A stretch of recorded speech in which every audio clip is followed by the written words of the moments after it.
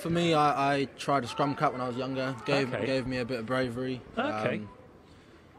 Yeah, I don't wear it anymore. It makes me too hot and stuff. But it did help me for a period growing up because that was a big thing for me. What I wanted to work on. And then there's no secret. You got to practice. You've got to get the biggest guy in your team to run at you. I used to do it with Jamie Roberts back in the day. Oh my God! Yeah. Did you really? Yeah, I used to get him to run from like 10 metres, and then he had to score in between the posts. No way! Get up, ease.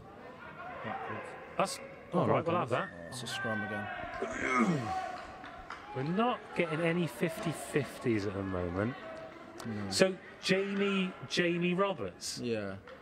Doc, we used to call him. He used to run like from 10 metres out, and then it was like he called it "man the F up" challenge. We had to score in between the posts. So No way. practice that. Some player Jamie as well. Yeah, he's brilliant. Oh. Good guy as well. Yeah, really good bloke. Yes. Anything to add to that, Caden? I mean, you keep telling me about how much you weigh, so I'm not lumping you in with the smaller guys.